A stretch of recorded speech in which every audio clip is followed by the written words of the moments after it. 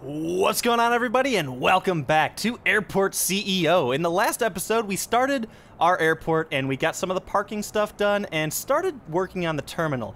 Now, in between episodes, I actually went through and I did the building of the queue areas because, you know, that's not very entertaining to watch. But this episode, I'm not really sure how much we're going to do in the terminal itself, because what I want to do is work on the other stuff outside that we need to do in order to get planes coming, because as soon as we can get planes coming in, we'll start actually making money. So we don't need to finish the terminal just yet. This was just a good starting spot to get kind of the lay of the land and what we want to do. So I was looking at this, and what we need to do is obviously get a runway. We can go ahead and put the runway up here. I'm thinking because this is kind of at the end of the map here, so we'll have plenty of room to expand the terminal out to here. So what I'm thinking is we put the runway maybe kind of just in the middle of the map, and then we can have the builders go up there. It's going to take them quite some time to get that going, but once we get that going, we'll have to go ahead and put some taxiways in, and we'll bring the planes down here. So the first thing that I wanted to do is make sure, or check and see how big the little medium stand is. And I say little, but this is the biggest stand in the game so far. This is going to be what connects to the terminals. So this is what people are going to be able to come in here and, you know, check in and get onto a flight. So this is going to be up here, I'm thinking, somewhere, just to leave some space down here to build still. So I'm thinking we put one of these in up here. Now, you know what? I'll put one in right now, but we're not planning on using that just yet, because what I'm planning on doing is getting the small stand, and we'll put these in all over the place over here. And basically what this does is acts as an area for small planes to come in, and you get the general, what is it? The general aviation flights that come in, and basically all they're doing is flying wherever. It's just like a pilot, and they come in and they just need fuel, or they need to just rest and park for the night or whatever.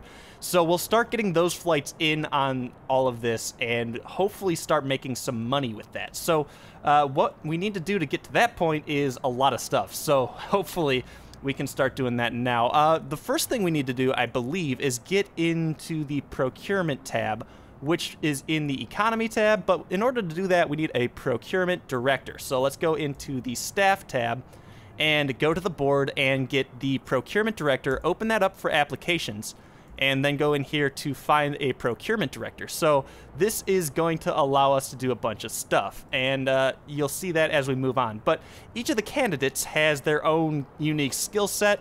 And to be honest, I'm not really sure if this helps or hurts with the, you know, board positions, because of like handling stress. I don't really know how much that he's going to do, logic and all that stuff. I'm not sure what they're actually going to do with that. So let's go ahead and hire the least, you know, qualified person or whatever.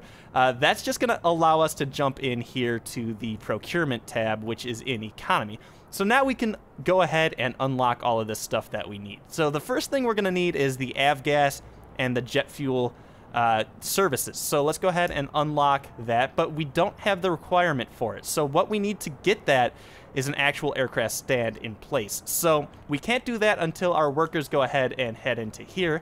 So let's go ahead and speed up the game a little bit just to get people working on the runway and the stand here. Now, what we're gonna need is a space for trucks to come back here. So to do that, we need to go ahead and get what is called the checkpoint. We'll put one of these in here, probably back here. Like, no, you know what? We'll put it a little bit farther back like this, just arbitrarily. I don't really know if there's a reason or not. Well, the reason is because we might expand this out here a little bit later. So anyway, we need to connect this up with some roads. So let's go ahead and do that right now. This will go in like this. And then past here, we need the service roads, I believe.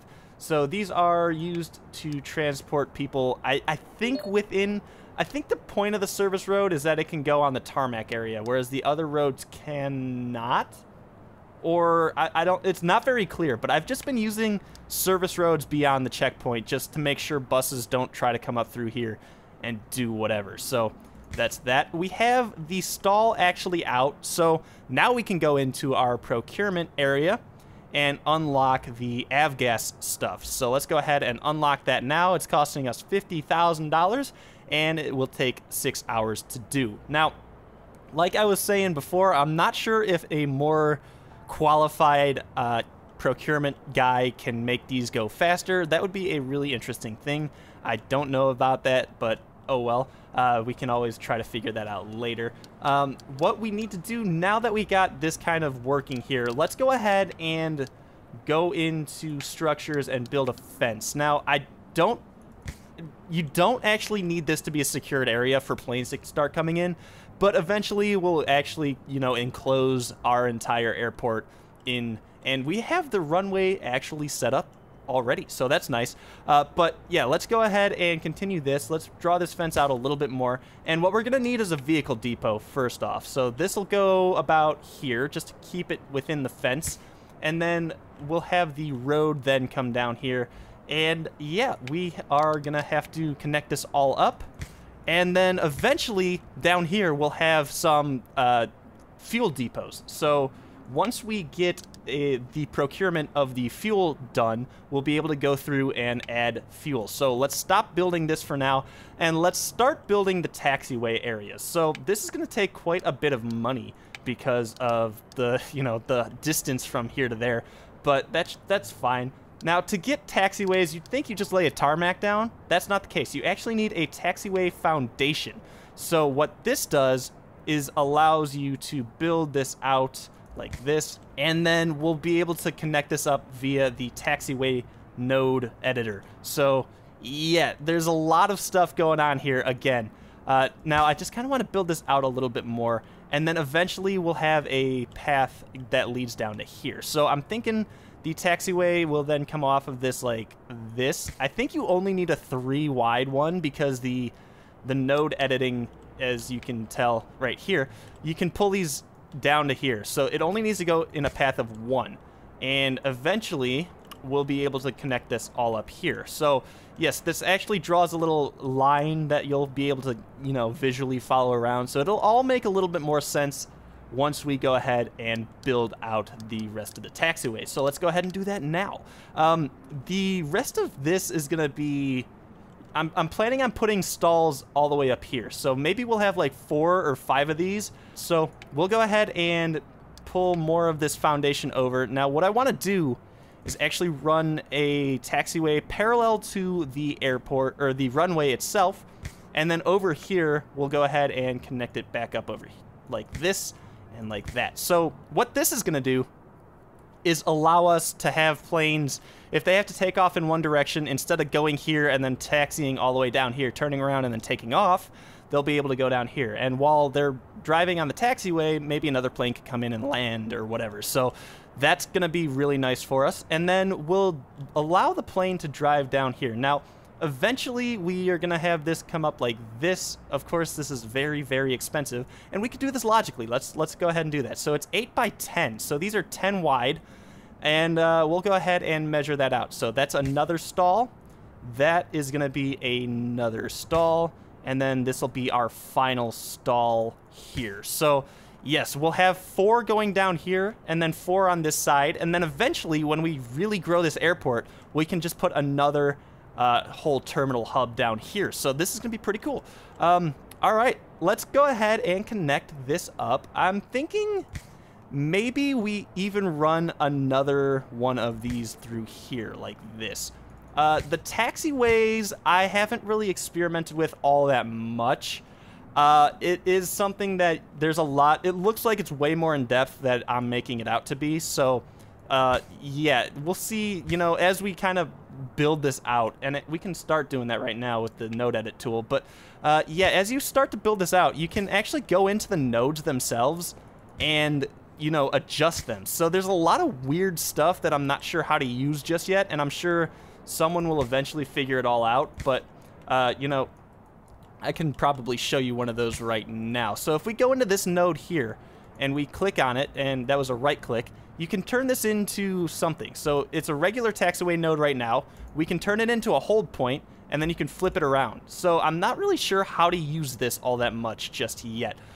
It's it's something that we probably have to figure out. Like, right here is probably a good place to have a hold point, and then right here as well. And then maybe over here. I'm not sure how these work. Now, in theory, what I think they do is create a point where a plane could be, you know, taxiing over to here. Another plane could be landing this way. So this plane, since the runway is not clear, this plane will then be able to go through here, but this plane will stop and wait for this to go. I'm not sure how the logic on that works, but I guess we'll figure that out as we get to it. So, all right, the next thing we need to do is go ahead and put in I believe, the air traffic control tower, which is a small ATC tower. We'll put that right up there like that. That's fine. And then we'll connect it with a service road, even though I don't believe we need to.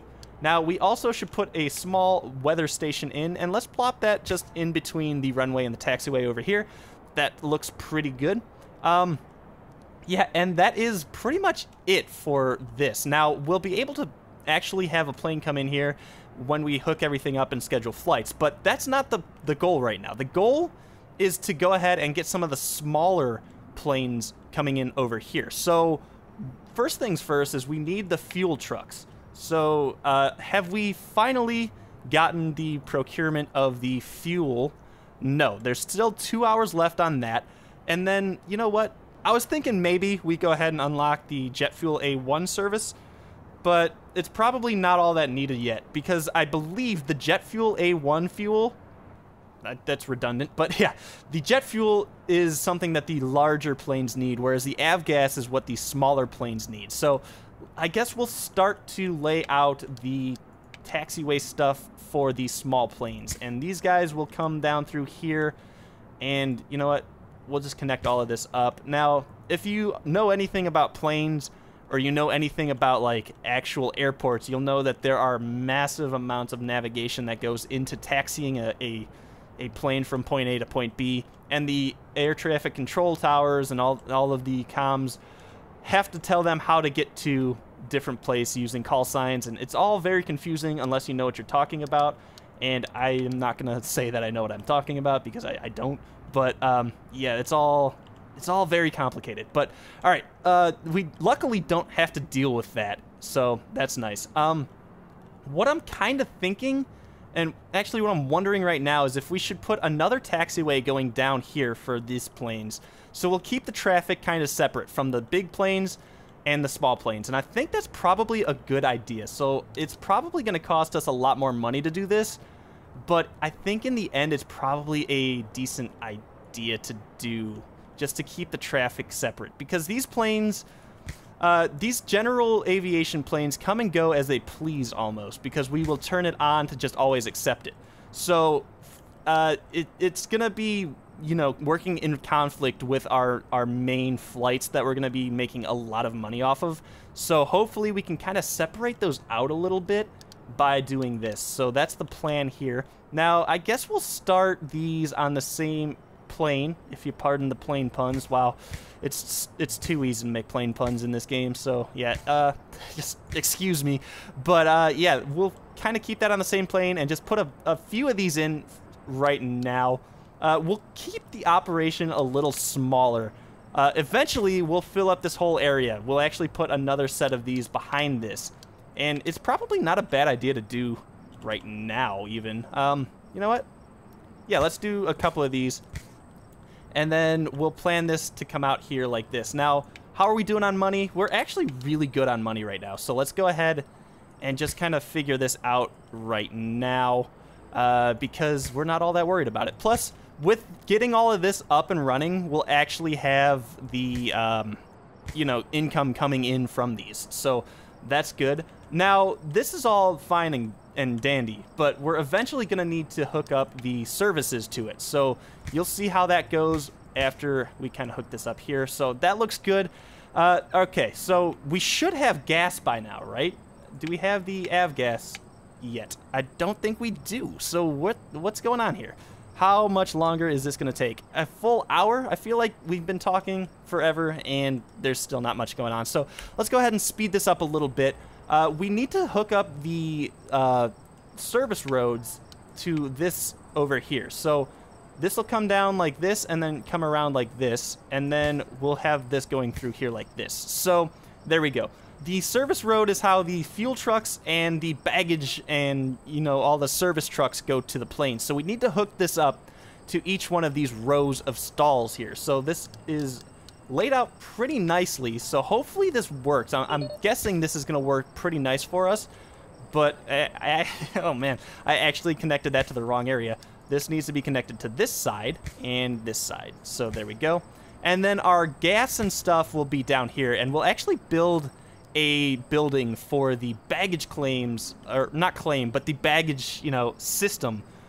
That'll all go down in here. So this will be pretty nice. So yeah, this is working out pretty nice for us. Let's go ahead and hook up these nodes real quick to these next little stalls here. And that's all that she wrote on that. So yeah, this game, like I said in the first episode, there's a lot going on, and the tutorials don't help all that much at times.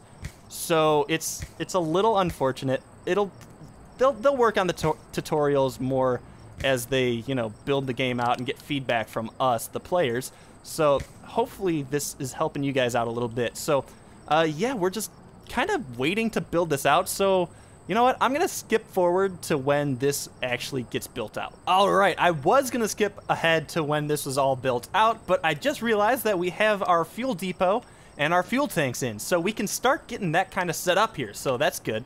The plan that I have for the fuel is to put this down here. So this is going to do a couple things. This is a nice centralized location for these general aviation stalls, as well as this terminal system over here. And the game gets pretty framey when you zoom out a lot for some reason. Again, early access, you gotta, you know, mind it. But anyway, the fuel being here is also going to be nice because the fuel delivery trucks come in from over here once we get a contract, and then it'll fuel the gas depot, which will then in turn fuel our delivery trucks to the planes. So having this really close to the gate over here is a really good idea. So these are tanks that you can add to the depot to actually give you more capacity. So as you grow, you can actually scale this a little bit, which is really awesome. But we'll kind of keep that in mind and build this 4 away from like that. So 4 away from there. So this will be our basic fuel depot. So now what we need to do is connect this up with the service road up to the actual main area. You know, the service road, the network. That's the word I'm looking for. Anyway, let's go ahead and go into the fencing and build out the fence just a little bit more. Just to keep it working as we go. I mean, like I said, it doesn't need to be a secured area, but it is something that we need to do. I'm wondering at this point if we should maybe get more workers. And it's looking like it's probably a good idea. So what we're going to have to do is go into our operations and into the construction. And since we, I think, are maxed on our deal, we're probably going to need to get a new contract. So let's go ahead, and our offered contract here, we'll cancel this contract. Yes, we do. And the bigger one will allow us to have 84 people at an hourly rate of $6, which I think was really close to what the other one was. So that's good. We have to go back to our construction tab, and we still have 50 people deployed here, I believe. So let's go deploy all, and we're calling up the construction agency to send over, what, 34 more people to come work here. So that'll be really nice for us. And what I'm wondering right now is if we should move this up to here. You know what? I feel like we should, because that's going to allow us to have a lot more things a lot closer, or a lot more, like our drop-offs for construction will be a lot closer. So let's go ahead and do that. I'm wondering if, did I just do that wrong? I did do that wrong. Let's delete that. Now I have to demolish it. See, it says drop-off, or it says offload site, and that's just getting the contractors here. But what I wanted to do is put a loading site in here, because that's where all of the things actually unload. So that's a little confusing to me for some reason. Just offload, like they would offload sites. It should be like pickup site or something. So hopefully that gets changed to be more clear in the future. But looking at this, I'm wondering if we should take the service road and connect it through here like this, just to give the service vehicles more options, you know. I think we are pretty good with what we need to do throughout here. So what I'm thinking is maybe I leave this episode here and then come back in the next episode when this is all done and we can actually start getting some planes involved in the series here. So guys, this may or may not have been a shorter episode. I'm not even sure.